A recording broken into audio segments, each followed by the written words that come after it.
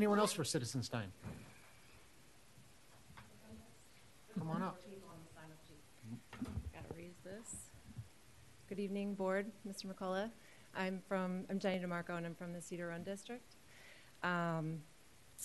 So frankly, I really don't want to be standing here tonight, but I'm not getting any responses to my emails. And it's hard for me to stay silent after figuring out that one individual in the entire Fauquier County government is responsible for approving multiple cell phone towers under 20-7 of the Fauquier County Coronavirus Emergency Ordinance. With a stroke of a pen, Mr. Paul S. McCulla bypassed planning, zoning, architectural review, environmental and community impact reviews, and public comment, and not one person in here stood up and said that is wrong. So here I am. As I mentioned in my letter that I submitted last week, I will be submitting everything cited in my emails to you and into the county record. However, I'd like to read a few things in the county record right now. First, there are at least 2 instances where the Coronavirus Emergency Ordinance that allowed you to waive the entire tower approval process was invoked. However, I'm now fairly certain there are more. How is the public to know when one of these towers is going to be placed by their homes or on their property if it's done in secrecy?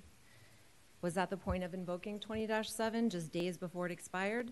I understand you all value getting internet service to our rural areas of this community, and I am not anti-technology. However, it doesn't have to be at the expense of the public or the public process.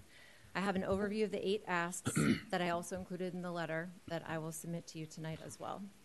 There are thousands of peer-reviewed independent studies showing biological harm to humans, animals, and the environment from microwave radiation, which is the type of radiation coming off of these towers. RFR, which is microwave radiation, is a Class 2B carcinogen listed in the same category as lead by the World Health Organization and it's an environmental pollutant. Cell phone towers emit carbon dioxide and contribute to greenhouse gases, and these 5G plus base stations and wireless telecommunications facilities can use up to 3.5 times more power than existing 4G base stations. And although we may all be adversely impacted by microwave radiation at different rates, our children are disproportionately affected and suffer greater behavioral, emotional, and health impacts from RFR. On August 13th last year, the DC Court of Appeals labeled the science behind FCC's current RFR limits arbitrary and capricious.